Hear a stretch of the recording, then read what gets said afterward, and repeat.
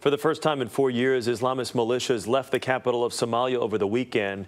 That surprising retreat was welcomed by aid workers trying to help starving victims of the famine in East Africa. More than 1,000 people a day cross the Somalia-Kenya border and arrive at the Dadaab refugee camp, where our Erica Hill is this morning for a first-hand look at the region's growing desperation. Erica, good morning.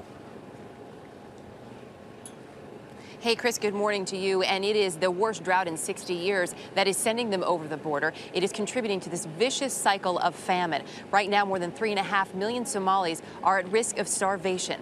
But they give their all to make the pilgrimage to places like this refugee camp in Dadaab, Kenya, bringing with them little more than their will to survive and their stories which are now testing the will of the world.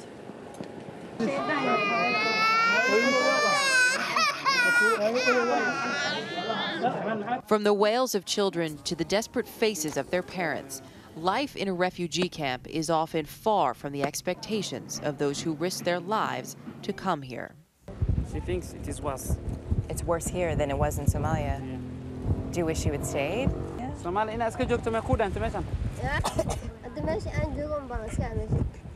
I never wished to stay there. The scene is a familiar one. These are the images of starving Somalis from 1992.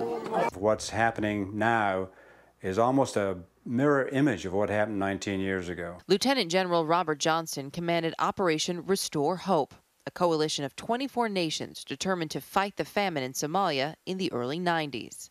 When coalition forces landed in Mogadishu in 1992, the reception was warm. The response, swift. We brought in 48 ships in 30 days and actually landed about 40,000 tons of grain. If you can't operate at that magnitude, you cannot reverse the famine, and it's going to be a long haul. But when a U.S. Black Hawk helicopter was shot down over Mogadishu in October 1993, American empathy turned to outrage. Yes, diarrhea, vomiting. Today, more than 3.5 million Somalis are at risk of starvation. But the response this time is far different.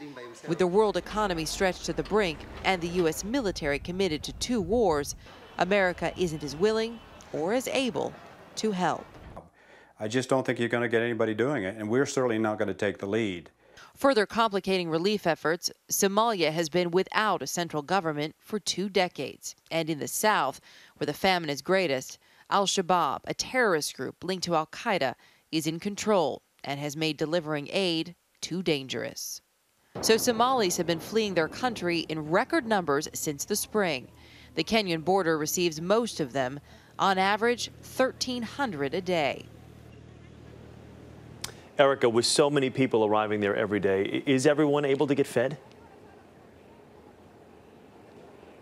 You know, it's hard. We actually met a woman yesterday. She's been here for about a month, and she told us on Saturday when she went to a food distribution, because everybody, when they arrive, gets a ration card once they're registered.